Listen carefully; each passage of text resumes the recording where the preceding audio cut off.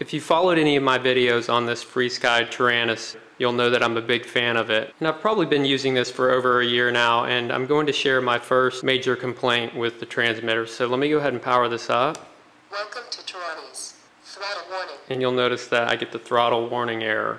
If you take a close look, you'll notice that this little notch is not completely flush with the 0% mark. So I'm just going to push down a little bit. Let me go ahead and let off, and you'll see over here that my flight timer is going, which tells me that the throttle is back up again. And you'll see if I page through to my sticks, you'll notice that it sits at about a -94. Now if I pull it down, see that we're at -100. So there's almost 6% of throttle being applied when I just let off. And I'm sure you guys can imagine how annoying that is.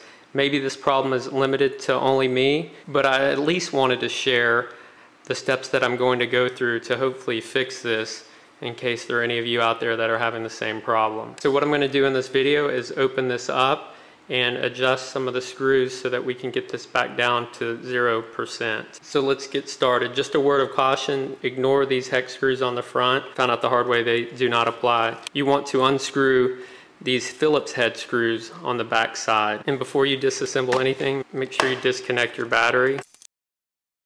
Okay, you can see our 6 screws removed from the back of the Taranis. After you remove the screws, you'll notice that this SG switch and the SE switch, they kind of sit on both the front and the back of the transmitter here. And what you'll need to do is loosen, basically this is a nut that sits around that threaded post right there. So I'll go ahead and put the switch in the middle position, and you'll notice there's a notch on each side. I'll just use some needle nose pliers. You'll need some real thin ones. Just want to loosen that just a little bit, and I'll do the same with SE. I'll put it in the middle switch position, get my pliers right in those notches, turn it a little bit. You can see that wants to come loose now. That's a key step. Originally I got the screws out and I couldn't figure out why this back wouldn't come off, but now you'll see that we should be able to just open this up. Now let me share one other quick tip. These are the switches that we loosened up earlier. I like to push them back just so you know these things can come out easily. You want to make sure that you get them back in the proper position and not have them in backwards. Okay, we're looking at the inside of the front side of the transmitter. Now this is the throttle and rudder stick. Now watch as I push down. So I'm all the way down, I'm going to let off, falling back into that default position. So we want to get it so that's all the way down. Okay, inside this stick assembly there's a lot of Phillips head screws, a couple of hex screws, and I had to discover this with a little bit of trial and error. But what you'll notice is this spring right here, if I move my rudder, you can see it expand and contract. And let's go with the throttle.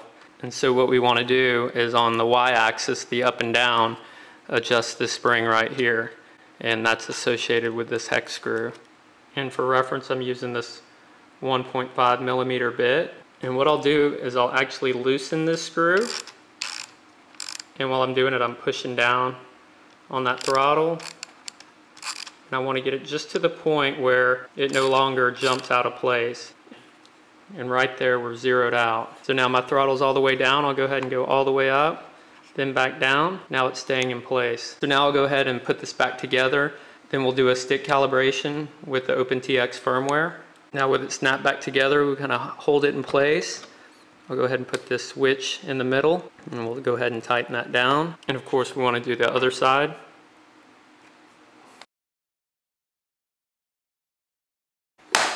Now we'll make sure our throttle's all the way down, switch is in their default positions, we'll turn it on. Welcome to Taranis.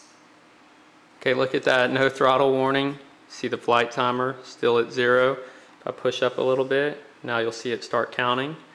If I go all the way down, it'll stop again. So let's check our stick monitor. Now you can see channel 1 at -100. Now let me show you one last thing. It may be completely unnecessary, but since I messed with the stick calibration, I'm going to go ahead and calibrate using the OpenTX firmware. So what I'll do is I'll press and hold menu, then press and hold page. Now we're in the stick calibration software. Now if you haven't done this before, it's not a bad thing to know how to do just in case your sticks get out of whack. So it says press enter to start. So I'm going to center my sticks, throttle center, and then you want to get your sliders, your knobs, even your switches in their central positions. And get the knobs pointed straight up. Now you'll notice that your SF and SH don't have 3 positions, so there's no way to go center, so I'll just leave those down for now. With everything centered, we'll go ahead and press enter. Now it tells us to move the sticks and pots to their endpoints, so we'll go ahead and do that. I'll go down, then flip our switches, turn our knobs all the way, both extremes. Okay, after moving them to their extremes, we'll press enter. So I'll go ahead and exit out, put all my sticks back to their default positions, and then I'll go to channel monitor, and we'll just take a look and make sure that we see everything look proper in the monitor. So like I said, that may be completely unnecessary, but it doesn't hurt to know how to do it. And I'll go ahead and start back up, and you can see that we no longer get the throttle warning message. So just wanted to share that bit of information with you guys. Please post in the comments below if you have had this throttle problem. I'd love to know if others are having it or if it's just me. So I hope this how-to was useful, and until next time, thanks for watching.